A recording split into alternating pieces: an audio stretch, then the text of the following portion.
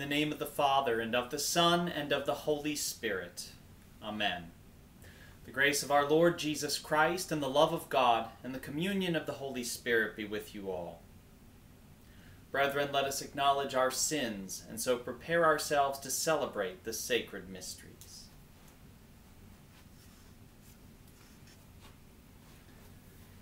I confess to Almighty God, and to you, my brothers and sisters, that I have greatly sinned in my thoughts and in my words, in what I have done and in what I have failed to do, through my fault, through my most grievous fault.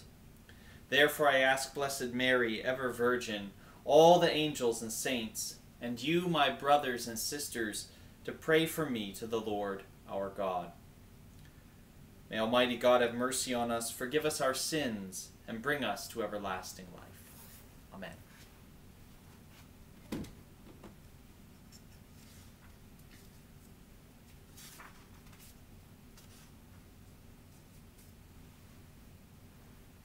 Lord, have mercy.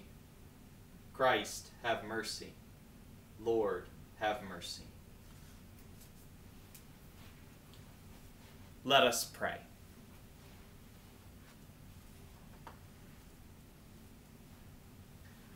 O God, by whose wondrous grace we are enriched with every blessing, grant us so to pass from former ways to newness of life, that we may be made ready for the glory of the heavenly kingdom, through our Lord Jesus Christ, your Son, who lives and reigns with you in the unity of the Holy Spirit, one God, forever and ever. Amen.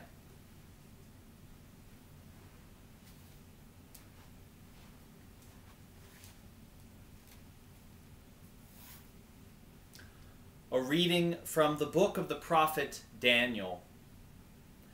The assembly condemned Susanna to death, but Susanna cried aloud, O eternal God, you know what is hidden, and are aware of all things before they come to be.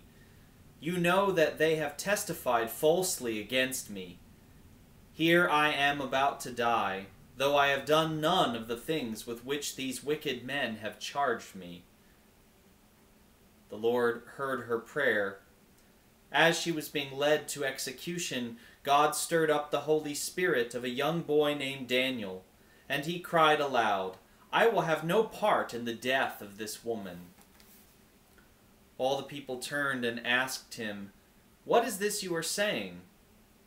He stood in their midst and continued, Are you such fools, O children of Israel, to condemn a woman of Israel without examination and without clear evidence? Return to court, for they have testified falsely against her. Then all the people returned in haste. To Daniel the elders said, Come, sit with us and inform us, since God has given you the prestige of old age. But he replied, Separate these two far from each other, that I may examine them. After they were separated one from the other, he called one of them and said, How you have grown evil with age. Now have your past sins come to term, passing unjust sentences, condemning the innocent, and freeing the guilty, although the Lord says, The innocent and the just you shall not put to death. Now then, if you were a witness, tell me under what tree you saw them together. Under a mastic tree, he answered.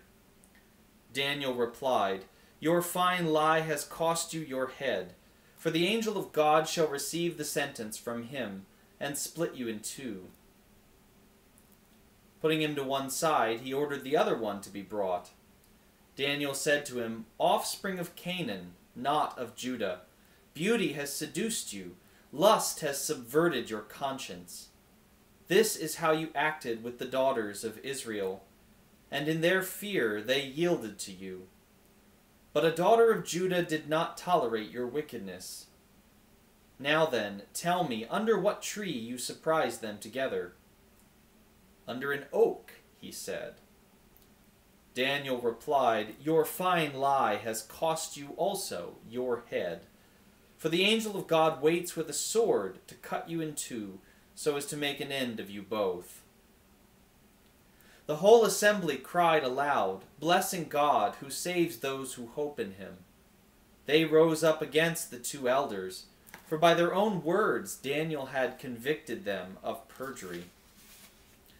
According to the law of Moses, they inflicted on them the penalty they had plotted to impose on their neighbor.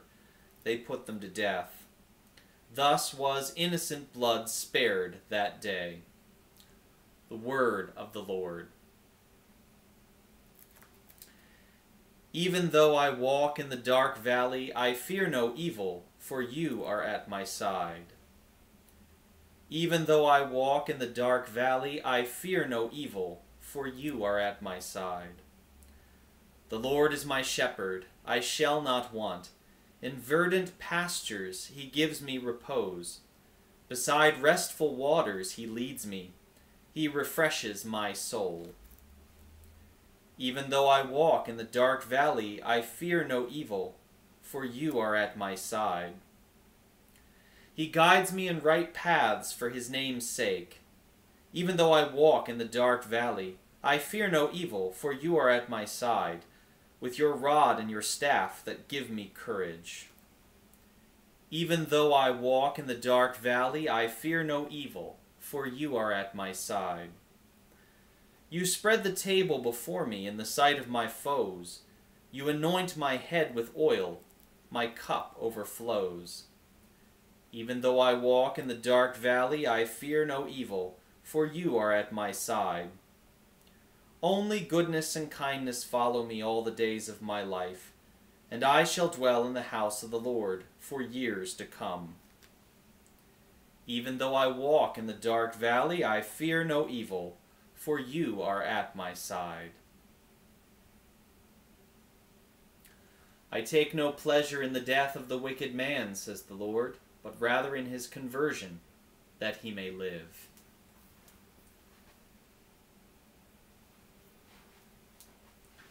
The Lord be with you. A reading from the Holy Gospel according to John. Jesus went to the Mount of Olives, but early in the morning he arrived again in the temple area, and all the people started coming to him, and he sat down and taught them. Then the scribes and the Pharisees brought a woman who had been caught in adultery, and made her stand in the middle. They said to him, "Teacher, this woman was caught in the very act of committing adultery. Now in the law, Moses commanded us to stone such women. So what do you say?" They said this to test him, so that they could have some charge to bring against him. Jesus bent down and began to write on the ground with his finger. But when they continued asking him, he straightened up and said to them, "Let the one among you who is without sin be the first to throw a stone at her." Again he bent down and wrote on the ground, and in response they went away one by one, beginning with the elders. So he was left alone with the woman before him. Then Jesus straightened up and said to her, "Woman, where are they? Has no one condemned you?" She replied, "No one, sir." Then Jesus said, "Neither do I condemn you. Go, and from now on do not sin any more." This is the gospel of the Lord.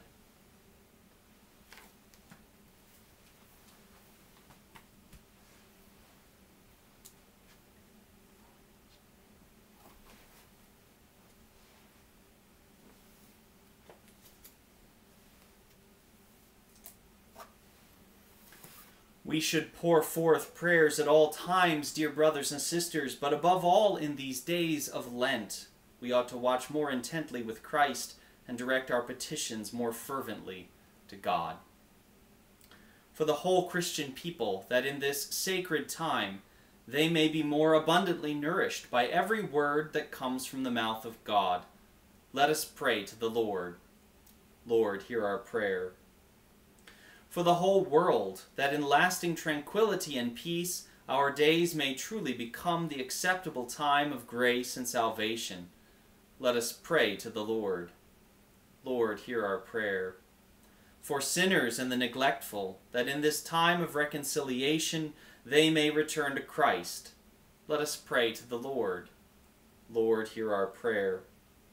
For ourselves, that God may at last stir up in our hearts aversion for our sins, let us pray to the Lord. Lord, hear our prayer. For all those who are sick, especially those who are sick with COVID-19 in our world, in our country, and in our community, that they may be healed of their sickness and brought home to their loved ones, we pray to the Lord. Lord, hear our prayer. For those on the front line of fighting this disease, especially our healthcare workers, that they may be protected, that they may be given the resources that they need, that they may be strengthened, and that they may know of your love and your resolve, Lord. We pray to the Lord. Lord, hear our prayer. For all those who have died, especially Raymond Elko, for whom this Mass is offered, that they may be forgiven their sins and brought into the fullness and the light of the kingdom of God, let us pray to the Lord. Lord, hear our prayer. Grant, we pray, O Lord, that your people may turn to you with all their heart, so that whatever they dare to ask in fitting prayer, they may receive by your mercy, through Christ our Lord. Amen.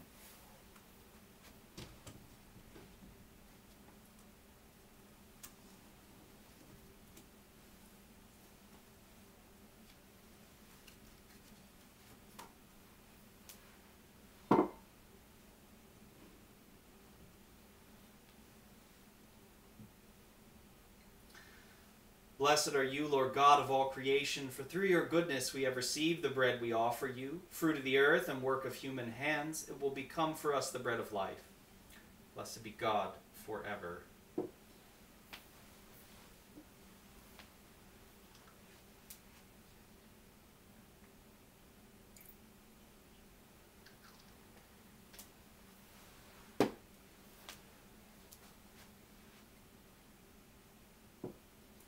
Blessed are you, Lord God of all creation, for through your goodness we have received the wine we offer you. Fruit of the vine and work of human hands, it will become our spiritual drink. Blessed be God forever.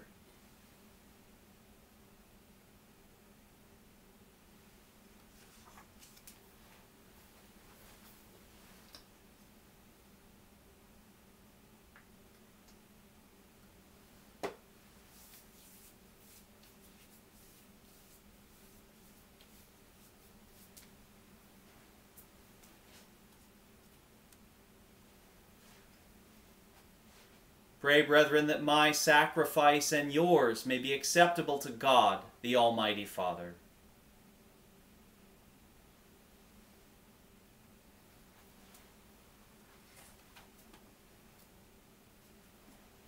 Grant, we pray, O Lord, that preparing to celebrate the holy mysteries, we may bring before you as the fruit of bodily penance a joyful purity of heart, through Christ our Lord. Amen. The Lord be with you. Lift up your hearts. Let us give thanks to the Lord our God. It is truly right and just, our duty and our salvation, always and everywhere to give you thanks, Lord, Holy Father, Almighty and eternal God.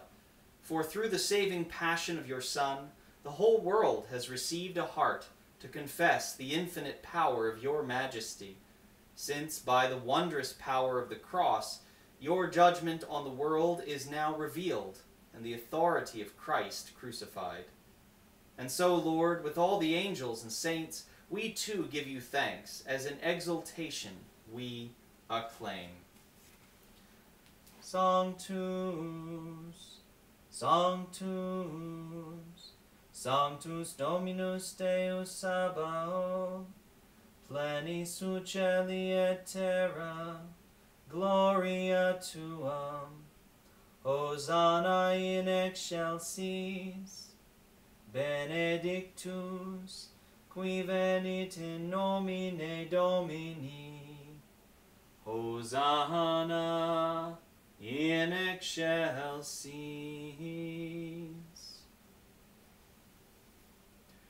You are indeed holy, O Lord, and all you have created rightly gives you praise.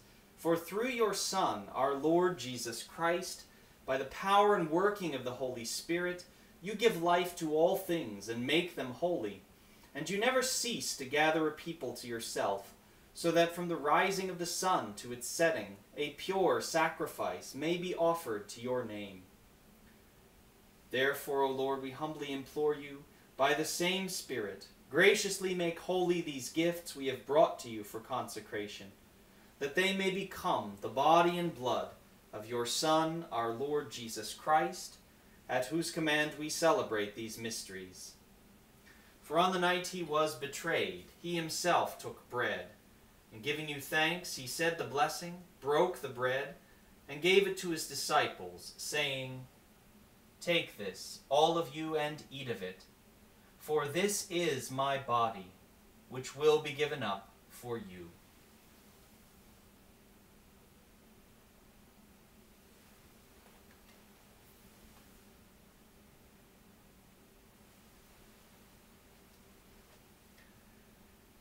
In a similar way, when supper was ended, he took the chalice, and giving you thanks, he said the blessing, and gave the chalice to his disciples, saying, "Take this, all of you, and drink from it, for this is the chalice of my blood, the blood of the new and eternal covenant, which will be poured out for you, and for many, for the forgiveness of sins. Do this in memory of me."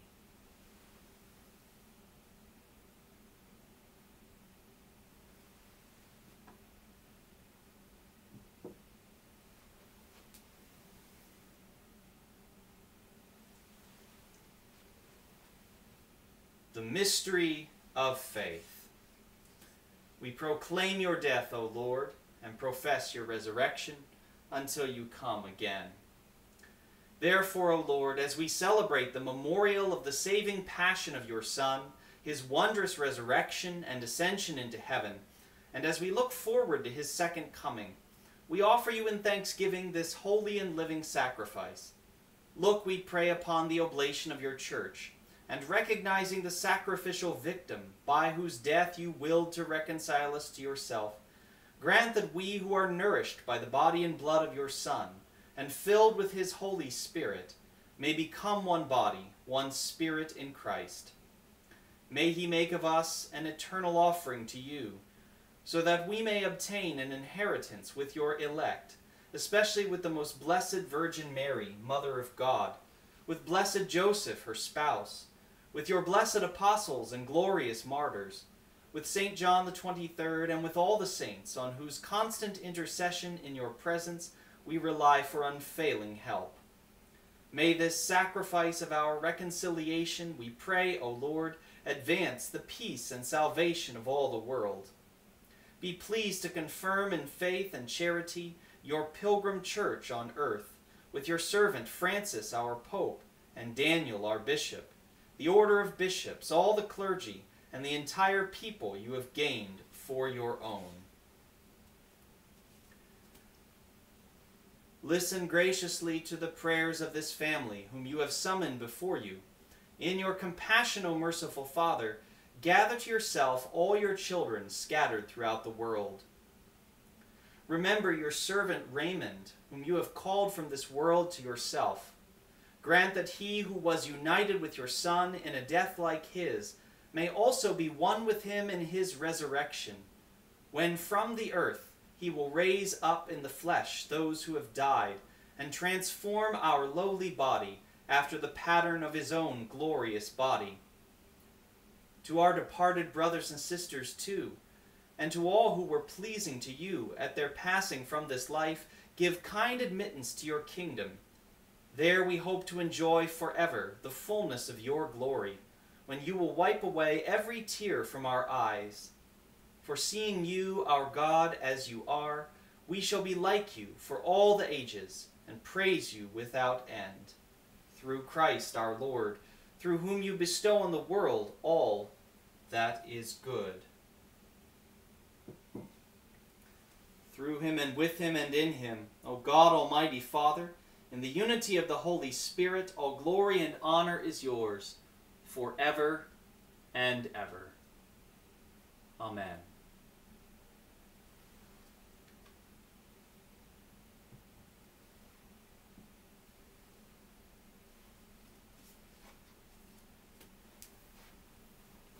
At the Savior's command and formed by divine teaching, we dare to say, Our Father, who art in heaven, hallowed be thy name. Thy kingdom come, thy will be done, on earth as it is in heaven. Give us this day our daily bread, and forgive us our trespasses, as we forgive those who trespass against us.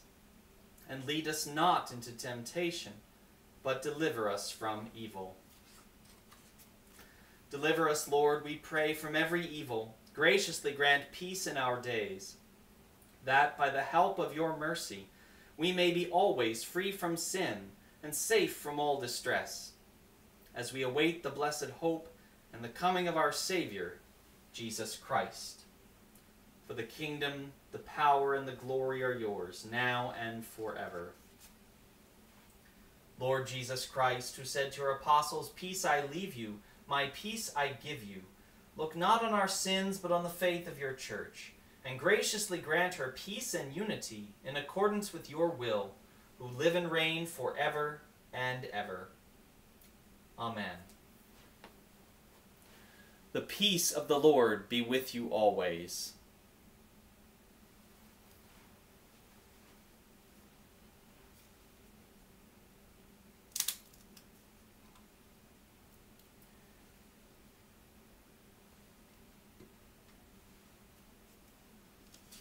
Agnus Dei, qui tollis peccata mundi, miserere nobis.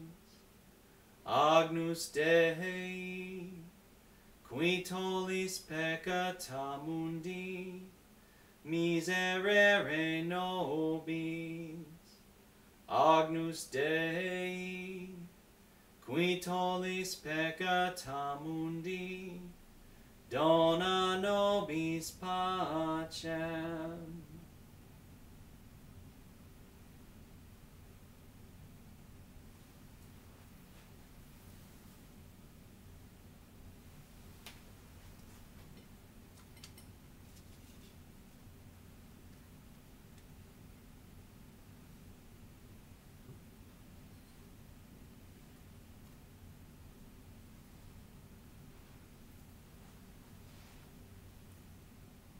Behold the Lamb of God. Behold him who takes away the sins of the world. Blessed are those who are called to the supper of the Lamb. Lord, I am not worthy that you should enter under my roof, but only say the word, and my soul shall be healed.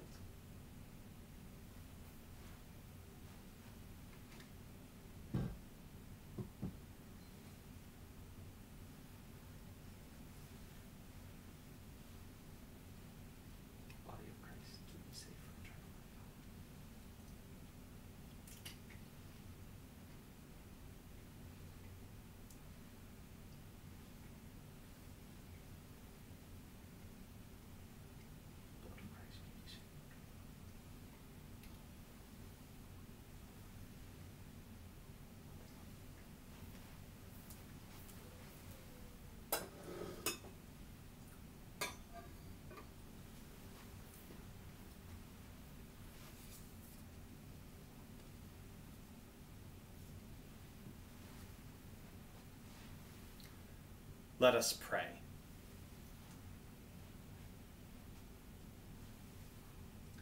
Strengthened by the blessing of your sacraments, we pray, O Lord, that through them we may constantly be cleansed of our faults, and by following Christ, hasten our steps upward toward you, through Christ our Lord. Amen. Bow down before the Lord. Set free from their sins, O Lord, we pray, the people who call upon you, that living a holy way of life, they may be kept safe from every trial, through Christ our Lord. Amen. The Lord be with you. Let us pray. The blessing of God Almighty, the Father, the Son, and the Holy Spirit be upon you, now and always. Amen. Let us go forth in peace.